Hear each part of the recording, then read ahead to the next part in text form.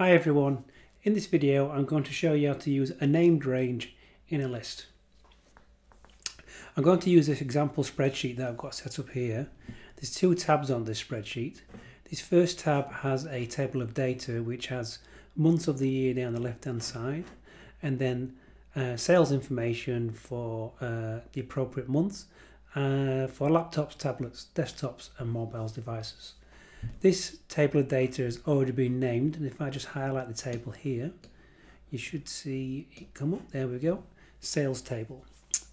On the second tab, I've got some Vlookup formulas, and what I'm doing is when you type the month of the year into the month cell here, it shows you the sales data for each of the devices, laptops, etc. for that month. Now the form that we're using is this one here. It's Vlookup. It looks up the date in column A2, cell A2 should I say. It searches in the named range sales table. For this particular Vlookup formula, it finds a value in column 2 of the sales table, and it's got to be an exact match, so it uses false. Then in the next formula across, it just searches in column 3 of the named range sales table, and again column 4, column 5. And what we're going to do in this cell here is we're going to create a drop down list of all the months of the year. So to do that, I'm going to go back to our first worksheet, and first thing we're going to do is highlight all the cells with the months of the year in, that one there. And then here in the name box, I'm going to type months of the year and click enter. Let's just make sure that we've got that. There we go, months of the year.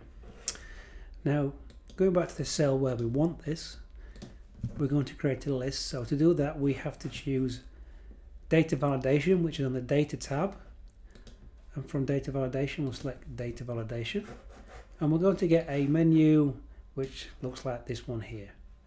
Now in the allow drop down list, we will select list,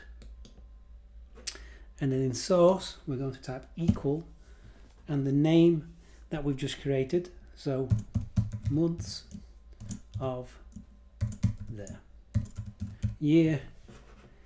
Click OK, and we'll get the little drop down button here, and from here we should be able to select months of the year, and then we get the sales data. So $1,000, $2,000, $500 and $3,000 for January. Let's just check that here. 1,000, 2,000, 500, 3,000. Yep. Let's try it another month. Let's try July. 5,000, 10,000, 2,500 and 15,000. Go back to our original data here for July. 5,000, 10,000, 2,500, 15,000. And that's it. It's that simple. Okay guys, thank you very much.